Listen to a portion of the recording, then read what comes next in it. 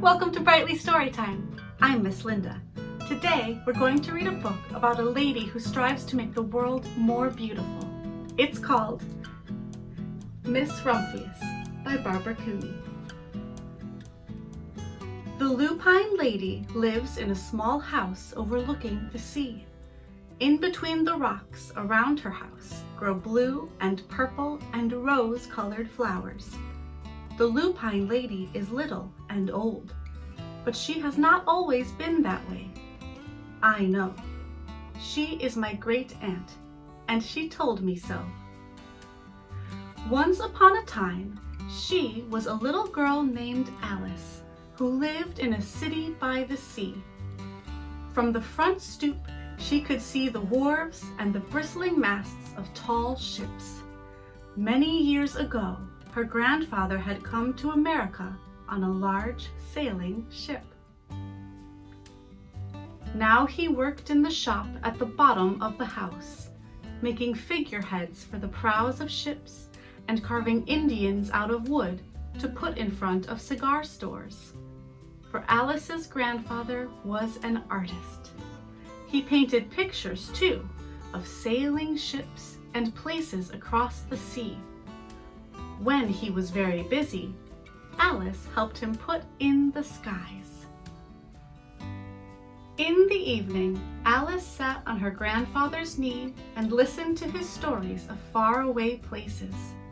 When he had finished, Alice would say, "When I grow up, I too will go to faraway places, and when I grow old, I too will live beside the sea."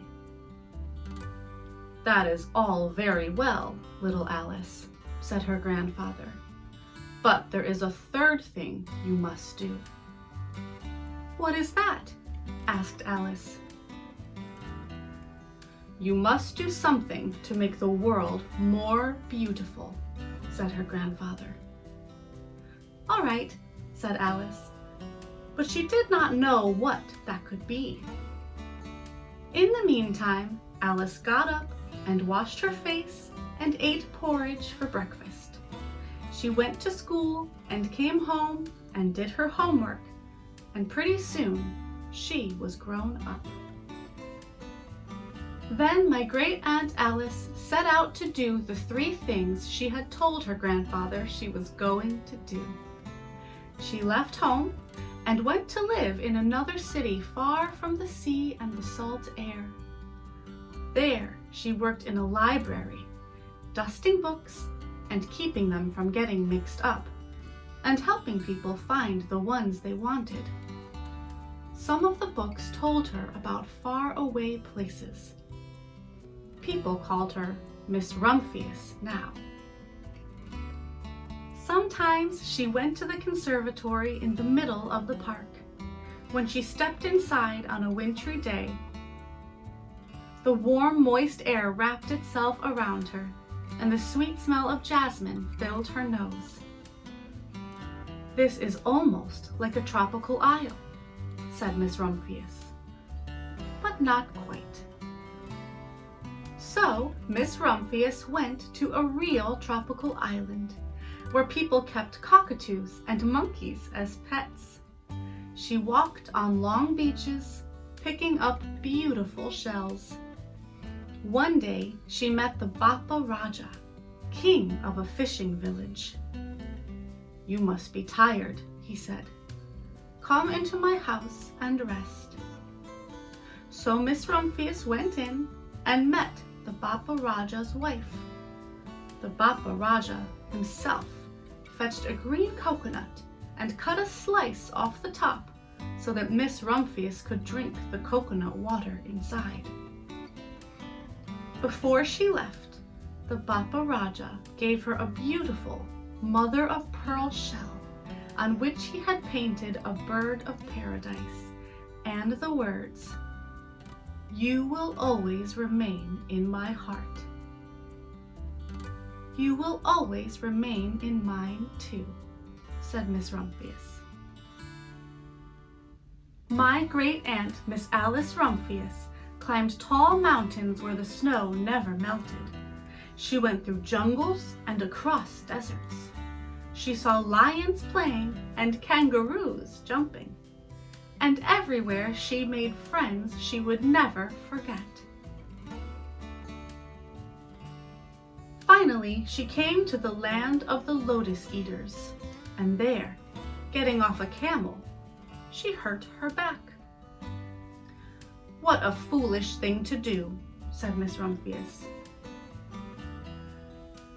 "Well, I have certainly seen faraway places. Maybe it is time to find my place by the sea." And it was, and she did. From the porch of her new house, Miss Rumphius watched the sun come up. She watched it cross the heavens and sparkle on the water, and she saw it set in glory in the evening. She started a little garden among the rocks that surrounded her house, and she planted a few flower seeds in the stony ground. Miss Rumphius was almost perfectly happy. "But there is still one more thing I have to do," she said. "I have to do something to make the world more beautiful." "But what? The world is already pretty nice," she thought, looking out over the ocean.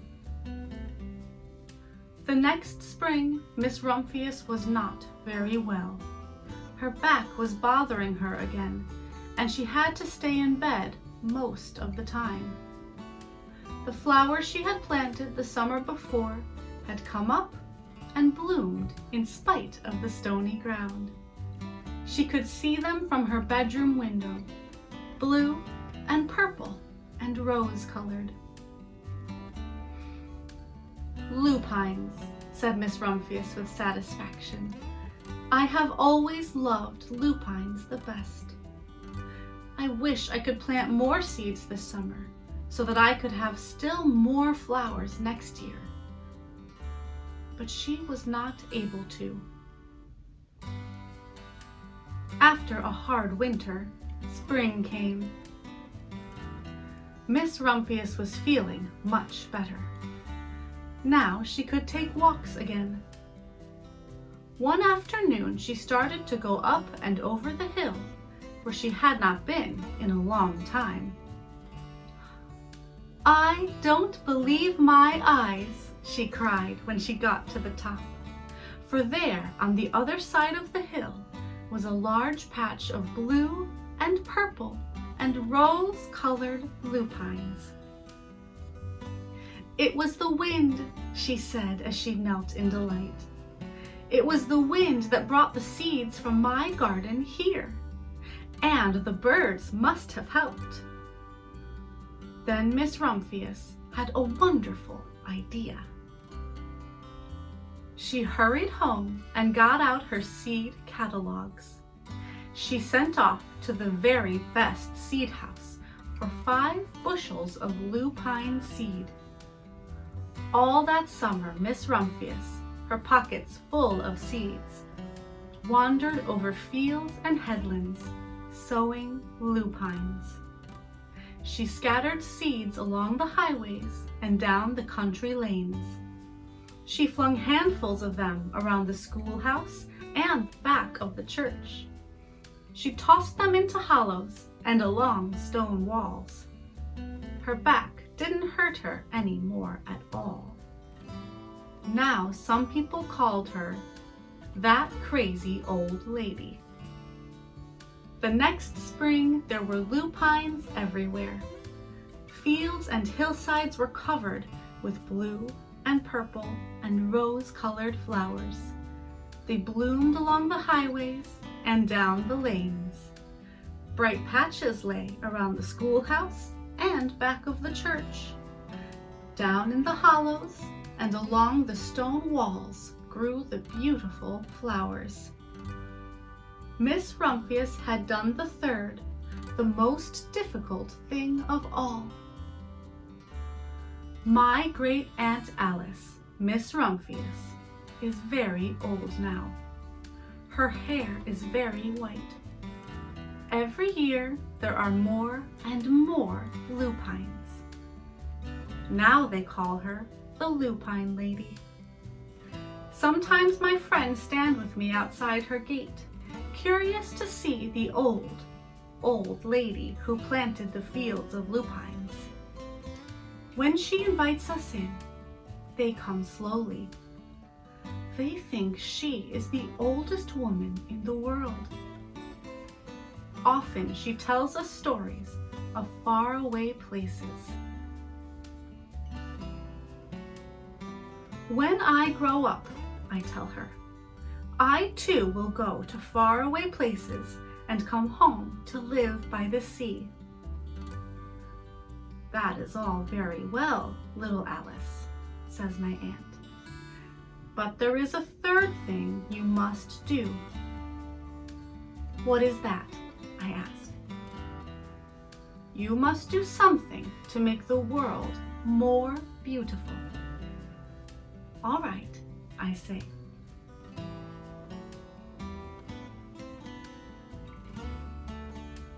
But I do not know yet what that can be.